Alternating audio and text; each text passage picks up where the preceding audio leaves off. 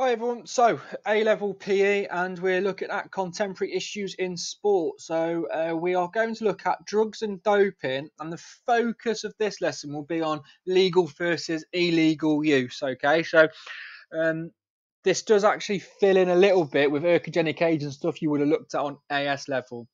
Right, start with retrieval practice. Here's your question. Complete this on the Google Classroom or complete it on your notes and take a photo of it for me. There are different types of transfer. So, sorry, it should say to start with, actually, the exam question paper, this is paper 2, okay, not paper 1, paper 2, because this is skill acquisition. There are different types of transfer of skills that can be used in the learning of motor skills. Using a practical example for each, describe what is meant by positive transfer and bilateral transfer. That's 4 marks, okay? So that's obviously two parts you've got there, positive and bilateral. That's 1 mark for describing what positive transfer is, and that's 1 mark then for giving a practical example of positive, and that's the same for bilateral. What is it? Give an example. 4 marks. Pause this video and complete that question. Go for it. Right, contemporary issues in sport, drugs and doping. So what I'll do is I'm going to post these links up on Google Classroom for you, okay? But there's just some useful sort of guides, really, or some examples of case studies that might be useful to have a watch. So the top one is just a little bit of CNN where they're explaining. It's only a 2-minute YouTube clip. It just explains about the performance-enhancing drugs and sort of why athletes use them. The BBC have recently done a documentary on Lance Armstrong. It's on BBC iPlayer. So there's 2 parts to it. I've put the link here to part 1. Have a watch of that. It's interesting to see like the lengths that he went to cover up. If you have got access to it, there's also a really good movie on Lance Armstrong called The Programme, which basically shows like the how he was deviant and how he tried to get around. It's really, really good movie, actually, worth the watch. And also in Carcass, it's a Netflix documentary and it focuses on the Russian doping scandal. So if you've got Netflix, give that a watch. It's really interesting. I'll put those links up on Classroom for you. If you haven't, what I'm sure I've said about watching them before, but if not, watch them. They're useful. Right, so we're on to the last sort of second year content, really, before we get back into AS revision. Deviance. So what do we mean by deviance? Well, deviant is this sort of behaviour that is away from what the spirit and the normal sort of values of the sports are. So it sort of goes away from this aspect of fair play and competition and goes at this win at all cost mentality. So especially in these high level sports, we see it quite a lot in these elite level sports. We see this win at all cost mentality quite prevalent, quite at the top of it all. So it's away from the actual, fun, enjoyment, competition, fair play aspects of what sport should be, and it's more to this win at all costs. And that's probably a useful sort of term to keep in the back of your head if you were having to define deviance at any point in an exam. Win at all cost is sort of a good sort of just go to. Well, there's sort of 3 areas we're going to look at over these next few lessons. We're going to look at drugs and doping, which is going to be our first point. We're going to look at violence in sport, and also media as well, a little bit in there as well. And we're going to look at gambling in sport.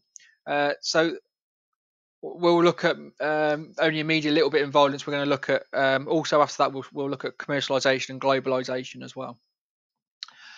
So drugs and doping, this is what we're looking at. So we're looking at substances used by athletes to improve their performance. And so this does link into what we looked on it with ergogenic aids. Okay, so you already have quite a good understanding of drugs and doping because we've already gone through quite a lot of this.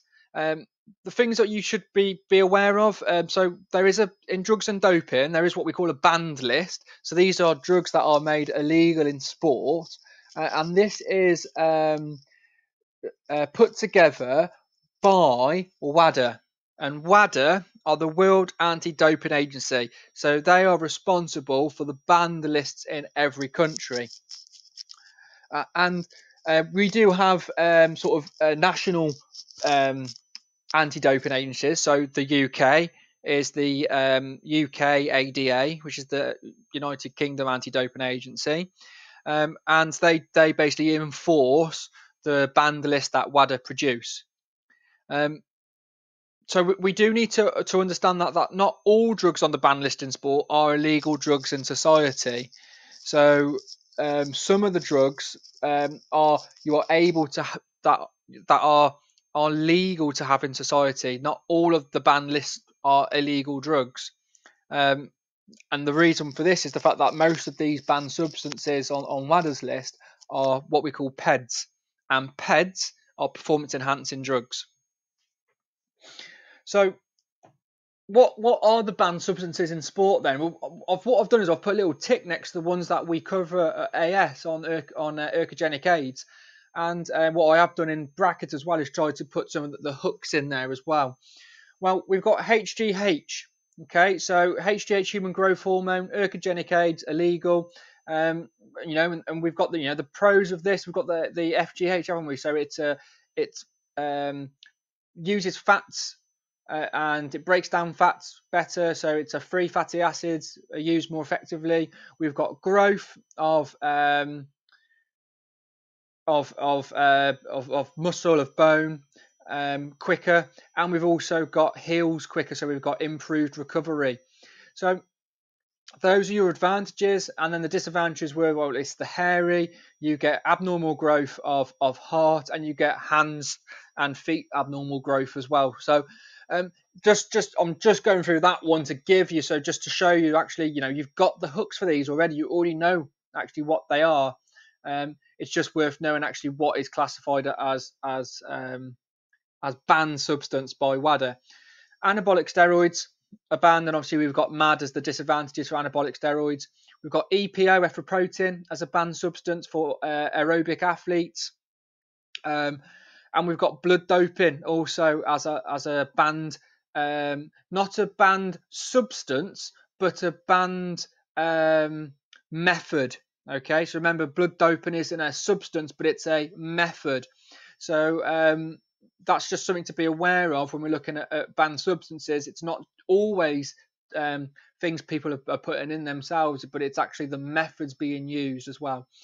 Two that we haven't covered at AS, we've got diuretics and beta blockers. Now, you probably would have heard me talk about these as alternatives on AS because they sort of fit in a little bit, but just ones that you don't include. Diuretics. Diuretics are used for two reasons. One, to have rapid weight loss. So that might be for a boxer cutting to make sure they're hitting their weight category. But also they're used as a masking agent. So if someone is maybe taking HGH or anabolic steroids, they might use a diuretic to try and flush that out of their body. They're trying to get out all the illegal substances so that when they're tested, they're clean. So that's a diuretic. Beta blockers. Well, beta blockers they reduce heart rate. So if they're reducing heart rate, they're keeping your body calm. They're keeping blood pressure low. So this might be beneficial for people like snooker players, archery performers. People where you need the low blood pressure so that when actually you're performing your action, it's smooth and accurate. So those are your banned substances. We have got legal supplements in sport, and again, we've covered most of these in our AS content. So creatine, well, the hook creatine for that. So I won't go through it now, but the cramps, improve CP. We've got retention of water. We've got extra ATP. So we've got also increased time intensity. We know it's not good for the digestive system, but and it's also giving you that extra weight. So you've got the advantage and disadvantage to creatine there. Okay, caffeine we look at with the reaction time, concentration. You've got the hook caffeine. Bicarbonate. Well, okay, you know that what it has effect on lactic acid. You've also got the hook bicarbonate for that as well, which is ergogenic aid. And then carbohydrate replenishment, so carb loading. Okay, and we've gone through that as well at AS level. The only one we've not gone through illegal supplements are things such as recovery formulas, so things like protein shakes. So actually, taking on excess protein to try and speed up recovery, making the recovery more effective. So maybe you have less likelihood of experiencing DOMS. So those are the legal supplements in sport. So sort of legal advantages and disadvantages then. So actually, whilst we could talk all day probably about the illegal advantages and disadvantages, there we do need to be aware of legal advantages and disadvantages. So what are the legal advantages of taking these supplements? Well, actually, the legal ones. The advantage of taking legal supplements, well, what we get if you're taking protein, you're getting increased recovery. Therefore, you're getting increased probably muscle mass because you can train harder. If you're taking creatine, you're getting increased PC store, so you've got more energy. And if you're taking water as a supplement, well, you're making sure that your body is fully hydrated. The so sort of the disadvantage for taking legal supplements, well, it's still taking away this element of fair play because you're taking something additional to enhance your performance. There is an unknown aspect. Actually, we don't know what the long-term adaptations of taking creatine is. We don't know the actual overall effect it may have on the liver, the kidneys. So actually, there could be longer-lasting effects on creatine from taking creatine. And finally, some substances may have illegal substances in there. There was just a personal experience of mine from a few years ago. A friend of mine was taking a protein supplement, and that his rugby coach was telling him to take, and it actually turned out that it was on the banned substances list because actually it had traces of anabolic steroid in there. So some may have illegal substances in them, and you may not even know that it's got the illegal substance in it because it doesn't say it on the pack. But it's when it gets investigated by WADA or UKADA, it actually gets found out that it's actually got these in them. Okay, so those are just some things that you could talk about if it asks you about the benefits or the negatives of taking these legal substances.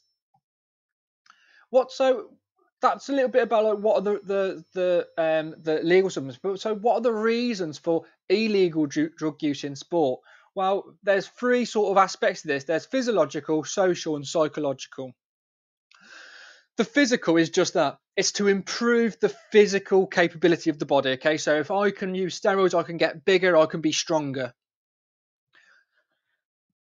The social responses. So this might be, the coach is saying or applying pressure. You take this, you're going to be better. So a friend of mine who's into bodybuilding, he's got a coach because actually he's starting to do professional bodybuilding and starting to go to shows. He's all natural at the moment, but his coach has suggested to him about taking illegal substances to improve his look. Now he won't do it because he's a cracking lad, to be fair, but it's the pressure though from a coach that could make or his peers and his people he's competing against that could make him go to it and do it. But also the pressure from politics. So let's say we have the Commonwealth Games in 2022 going on in Birmingham. Well, let's say the UK want to use this as what we call the shop window effect, which is what we spoke about in political tools on the AS content. So let's say we want this shop window effect. We want to show how great our country is, how great our athletes are. So therefore, there might be political pressure on the athletes to win. So the athlete might turn to illegal drug use to make sure they win. If you watch the Lance Armstrong documentary, or the program on the film called The Program, you'll see this sort of this term of, well, actually, it might be you don't want to do it, but actually you might start believing that everyone else is doing it. And because you believe everyone else is doing it, you might think, well, if they're getting away with it, I can get away with it. But then also, well, if they're doing it, I'm going to do it because I need to be as good as them. So there's this belief is, well, everyone else is doing it, so I need to do it. There's also a belief is that you will not get caught. What I spoke about earlier about this win at all costs attitude, okay, you need to win at all costs, therefore you need to go away from fair play. And also the state-sponsored program. So that is something like in the Arcagos with the Russian the Russian ban, Olympic ban, which was because that was state-sponsored program. So they were actually pumping drugs into the athletes at a state level, a government level, because they want to show everyone that the Russians are that good. And then finally, we've got these psychological reasons. Well, actually, we've got improved functioning for brain function. So, okay, we normally talk about aggression being this negative part of steroids, but actually aggression could be better in a competition because you're more aggressive, therefore you're more forward and you might be more, you might take more risks. So a way of just remembering that the reasons for illegal drug use in sport, remember pros take drugs, okay, and pros gives you sort of like a base to talk about. So P gives you the pressures. You can talk about pressure from significant other, pressure from politicians and shop window effect. Rewards, well, the financial gain by winning. If Anthony Joshua wins all the time, he's rolling around in nice fancy cars and big houses. That gives other people like Baby Boy Miller, who was his opponent. Well, if I want to beat him, I need to, and I want to get all of his rewards, I need to be bigger, I need to be better. So he might turn them to illegal drug use. Others are using it. So the O is for others. Other people are doing it, so I may as well do it. And S is that success, the increased shop window. The more success, the more reward. And also success, not just for the athlete, but also success for the politicians, for the country. Okay, greater success all around means greater reward for the athlete. Right, now onto your question. So this is a paper 3 question. Can you identify one example of an illegal drug used by a sports performer to enhance performance and state one implication of such drug taking on society? 2 marks. Obviously, 1 mark for the identification and then 1 mark for the implication. Right. Well done, and I will see you in tomorrow's lesson, which will be the next part of drug taking.